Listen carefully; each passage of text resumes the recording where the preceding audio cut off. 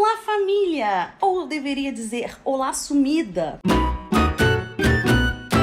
Eu estava aqui cuidando do meu cabelo, que estava com o eflúvio telógeno. Eu acho que é assim que se fala. Se você também tá, ou você percebeu que depois da Covid o seu cabelo começou a cair acima do normal, provavelmente você também tá com esse negócio que eu acabei de falar o nome, que eu não vou conseguir repetir pra vocês. A queda capilar pós-Covid é uma das sequelas dessa doença e basicamente 4 entre 10 pessoas acaba tendo essa sequela. Na maioria das vezes que você tem uma doença que estressa muito o seu corpo, que te causa febre, você pode ter sim uma queda capilar acima da média. A média é normalmente 100 fios, então se você sente que cai mais fio e você teve alguma doença, provavelmente isso é normal, isso acontece. E acontece justamente porque é o seu corpinho mandando nutrientes e mandando coisinhas para partes do corpo que estão precisando mais de atenção do que o seu cabelo nesse momento. E realmente o nosso corpo é muito inteligente, né, galera? Porque apesar da gente amar o nosso cabelo, tem outras partes que a gente não consegue viver sem. Então, tudo bem, ele tá focado ali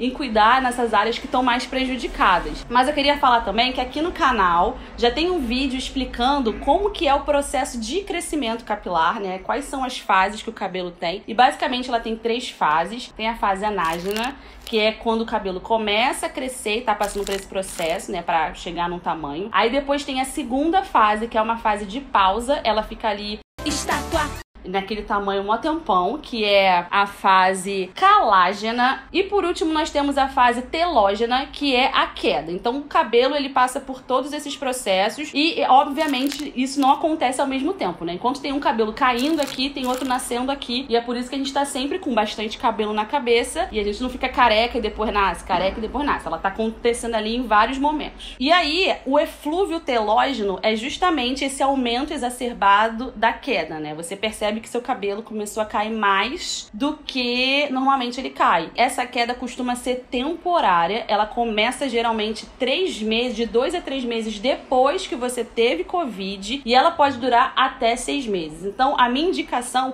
é que sim, se você puder, procurar sim um dermatologista logo de cara, mas se você perceber que essa queda passou de 6 meses, aí sim você precisa procurar um médico para saber o que está acontecendo, porque você pode estar com alguma deficiência nutricional. A gente tem que focar numa alimentação balanceada, com bastante nutrientes, bastante leguminhos, frutinha, coisinha que vai te dar realmente coisa boa pro corpo, além de beber bastante água, exercício físico, tudo isso ajuda a fazer o seu corpo se reequilibrar. E a gente também pode cuidar ali do nosso cabelo para que a gente consiga segurar o cabelo na cabeça por mais tempo. Então a gente está focando nesse momento na fase calágena ou calagena, que eu posso estar falando errado. Eu estou usando produtos que vão fazer com que o meu cabelo fique mais tempo assim, durando no meu cucuruto. E eu verifiquei que o meu cabelo já melhorou bastante na queda, tá? Então, se vocês se interessarem, esses produtos do que eu vou mostrar pra vocês, vocês podem procurar em farmácia. Então,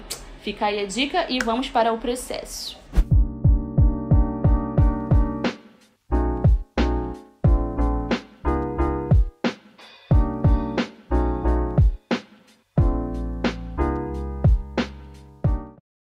Então, gente, este aqui é o resultado final do cabelo. Eu já gravei também a finalização e vai estar aqui no canal. Deve ser postado logo depois pra vocês verem o que eu usei. O cabelo fica bem bonito, apesar de eu achar o shampoo um pouquinho forte, assim, ter um sulfato um pouco mais forte.